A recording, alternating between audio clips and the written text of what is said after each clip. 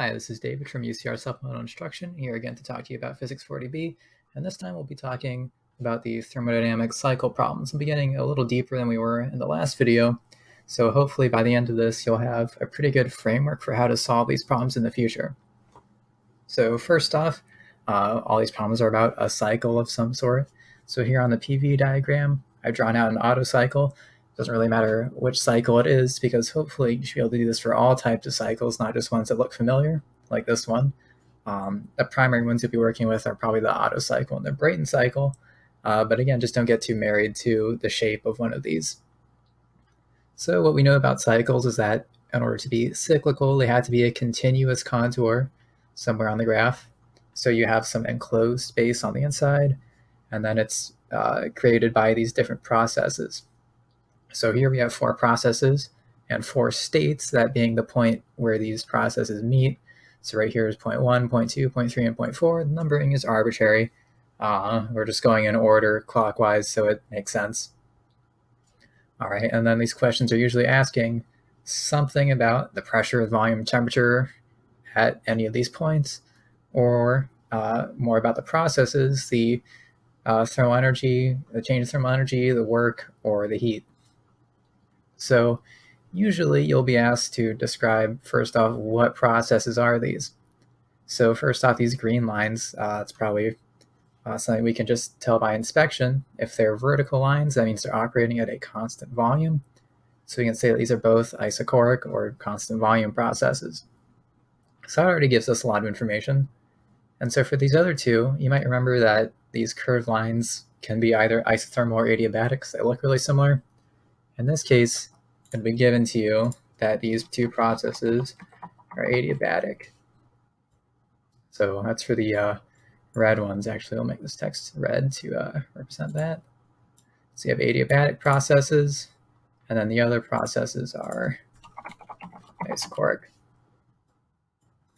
So again, you might not have 2 isochoric and 2 adiabatic processes. What's important is that you figure it out. Maybe you have isobaric processes, maybe you have isothermal processes, maybe you don't have adiabatic processes, maybe you have several types.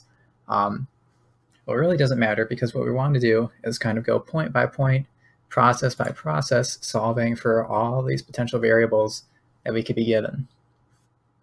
So to start off with these problems, I have to give you some information, right? So let's say that the information we're given starts here at point 1. Let's pretend that known, and then these black, are, let's see, we'll call this P1 for the pressure at point 1, and we'll say V1 as well. So at this point, what we know is that it's because this is an isochoric process, V1 is equal to V4. So those are the sorts of connections you'll need to be making along the way. So I've taken the liberty of creating a table here with our known and unknown values. I've thrown in some other known values that we'll get to at the end. So I put in V2 as a given value in T1. And so the values in blue are going to be the values that we've determined for ourselves. First off, V4 is equal to V1 here because this is an isochoric process, so the volume at point 1 has to be the same as point 4. Now let's keep going then, and we're going to take this, as I said before, one process at a time. So we'll start with process 1 to 2. So going from 1, process 2, which is an adiabat. Let's just see what we can do about that. So first off, if you remember about your adiabatic processes, you might recall then that one of the rules for this is that pressure times volume to the power of gamma. I'm going to use G for gamma. But usually it's written out as the Greek character, which looks something like this. So, and it's just V to the power of gamma, not P. So volume to the power of gamma.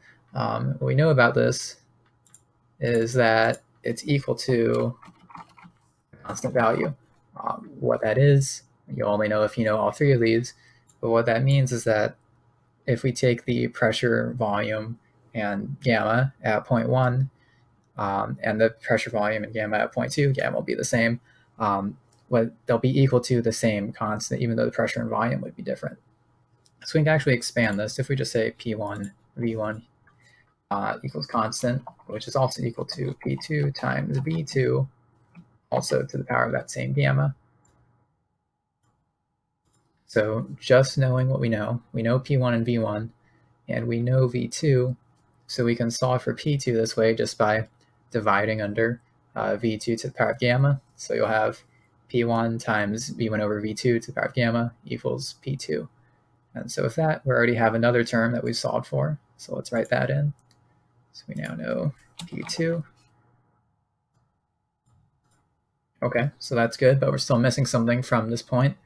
So another part of adiabatic processes, I'm kind of hammering out this adiabatic process stuff because it's pretty common, and you also see this in a Brayton cycle, so you'll probably be dealing with these on a final. How do we get the temperature? Well, ideal gas laws still apply, and we know that if we want to manipulate this a little bit, we can swap out the pressure for, and just in general terms, pressure equals N times R times T divided by V. So we can substitute this quantity in. And so if we take, again, P1, what we'll have is, or not P1, 0.1, sorry, instead of having the pressure in here, we'll have NR times V1 divided by V1, but then times V1 to the power of gamma equals a constant. And so again, what this constant isn't really important, but we know that N and R are going to be constant. We're not bleeding off any molecules. So we could also, well, I forgot the T, the most important part. We could also divide these N and R out of this equation into a constant. And so some constant divided by N times R, which is another constant, is still just a constant. So what we can do is just divide them under, but it doesn't matter that we say divide by NR here because this constant doesn't matter. We don't have to solve for it at all. You can just omit this from here and solve for P2 directly, and we'll be doing the same thing. So that part's actually going to be unnecessary. But of course, this will also apply to the other side of the equation, or the other point. So T, I should specify T1, T2 divided by V2 times V2 to the power of gamma. And so here again, you can solve for temperature. Knowing temperature at 0.1, we can solve for it at 0.2. And for algebraic clarity, this is V1 to the negative first power, and then being multiplied by V1 to the power of G. So, gamma. If we want to combine them into something that looks nice, we could say V to the power of, and then you add exponents and you multiply them together, right? So V minus 1, gamma minus 1. And we could use that instead of just having two separate V1s. Not a big deal though, but that's probably what you'll see in derivations. So knowing this all, we can do the same thing that we did before. We know V1, we know V2, we know gamma, we know T1. So your only unknown in this equation is T2, and we can have that solved for. Okay, so now we've gotten all of our information based off of just what we knew about 0.1, and now we solve for everything about 0.2. And you're going to repeat that process going from 0.2 to 0.3, process 2 to 3 you could call it, and from 3 to 4. So I'm not going to belabor that too much more because you are essentially repeating the same steps. What I do want to talk about a little bit though is the energy, work, and heat associated with each of these. So you know with work, for example, that it's equal to the negative pressure times the integral of pressure with respect to volume. For these vertical lines, which are isochoric processes, that's 0. But from an adiabatic process, you know that Q is 0. So these are only doing work. We also know that the derivative is negative. So let's see, how can we display this? The area under here, which is just from the process 1 to 2, is work we're doing on the gas. So it'd be a positive term, but it's not what we as the user of this machine want. And then the work done by this other adiabatic process 3 to 4 will include all this because it's everything below the curve, right? So it's the space in the interior plus this exact same space covered by process 1 to 2.